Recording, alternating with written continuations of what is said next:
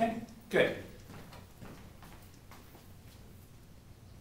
Why is the carbon a nucleophile? Well, we know there's a resonance form where the carbon has a negative charge. So that's why this, and remember this is called a phosphorus ylide. This is a reaction, again, that can attack either an aldehyde or a ketone. What type of functional group did we produce here? A alkene. Carbene. Alkene. Oh. Carbenes are a rare compound with an incomplete octet, if I remember correctly. So this is just an alkene, a normal alkene.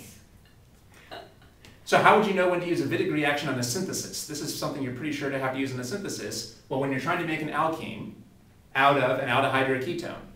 Now, previously, I think we only knew one. What was the other way? What was the way we learned last term to make alkenes? E2 and E1. Right. Previously, we only had, I think, that one way to make alkenes, E2 and E1.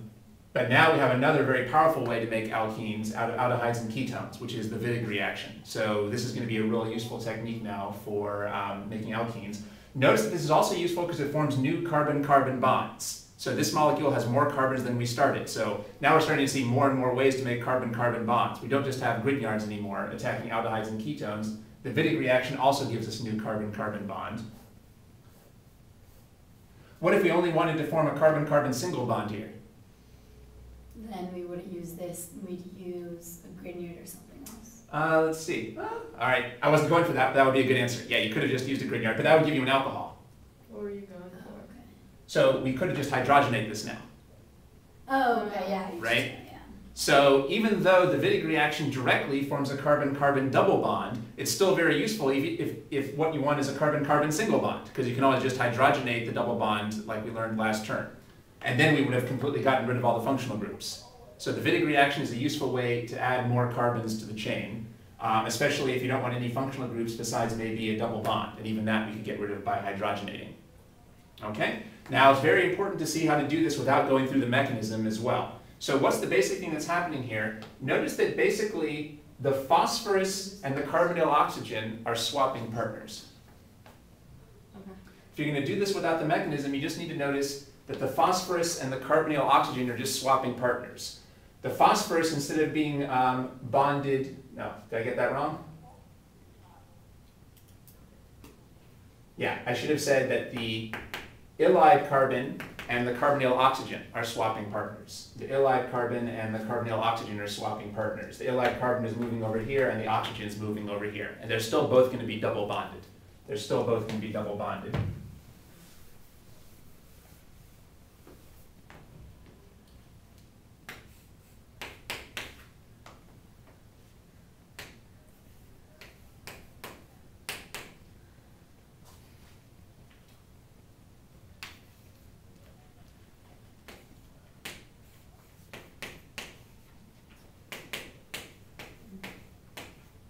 So this is a good way to see overall what's happening here. If you just line them up like this, the oxygen is moving over to the right to be double bonded to the phosphorus, and the alkyl group is moving over to the left to be double bonded to the former carbonyl carbon.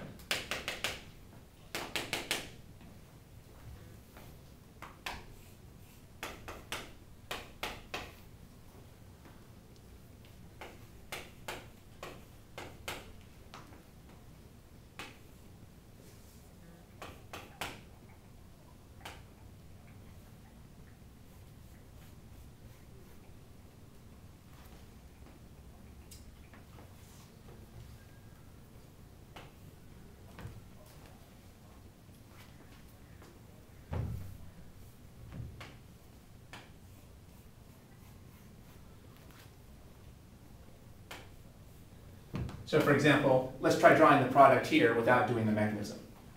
We should be able to draw the product here without doing the whole mechanism.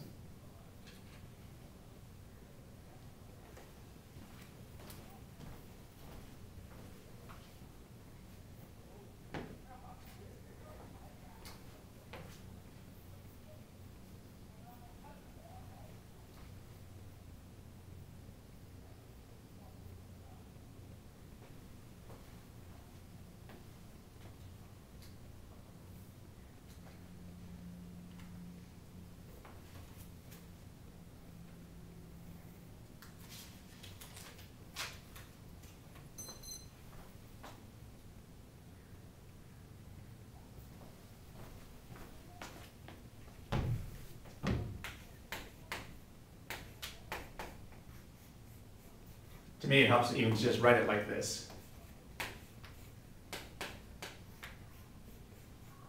Now, where the oxygen used to be, I put the cyclohexene ring.